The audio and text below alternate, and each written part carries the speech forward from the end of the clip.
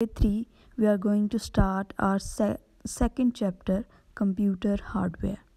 So first of all, we see that what is computer hardware. Any part of computer that we can touch is called hardware. There are different parts of computer, so can you name them? So there are many computer parts that we can touch. The most commonly used are monitor, CPU, keyboard, mouse, printer and scanner. These are the called hardware of computer because we can touch them. So on page number 10 and 11 you have different activities. On page number 11 there is activity you have to color the hardware part of computer. Next is you have to write these two questions, what is hardware, and give 5 examples of hardware devices on loose sheets, and you have to write them and learn them. On day 4 we are going to discuss each hardware device separately, why they are used. And so our first device is monitor. The monitor look like a TV and it show us what computer is doing. The information that we see on monitor is called soft copy. The next is CPU.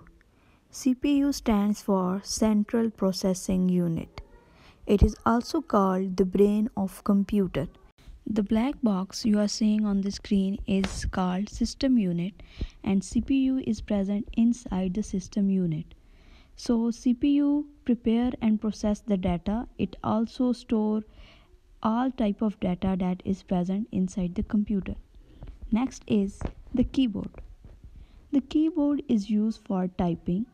It is used to enter data inside the computer. Keyboard has different type of keys. It has alphabetic keys, number keys, function keys and special keys which perform special function.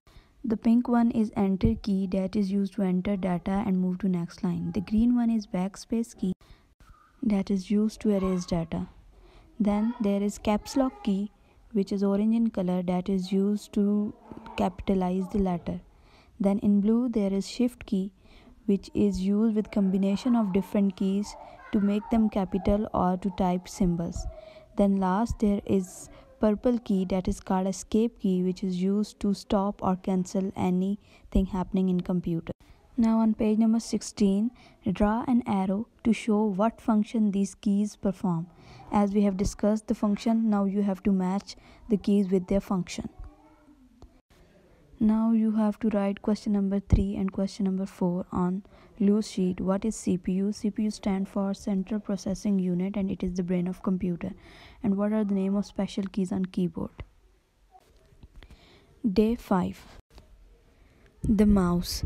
Mouse is used to point at icon on the monitor and select them. Mouse has 2 or 3 buttons. If we choose any icon, we place the pointer over it and click left mouse button. Now draw the dots and color the picture. Now here's a mouse. It has left button, right button and in the middle it has scroll wheel. The arrow shown here is called pointer and the straight line shown is called cursor.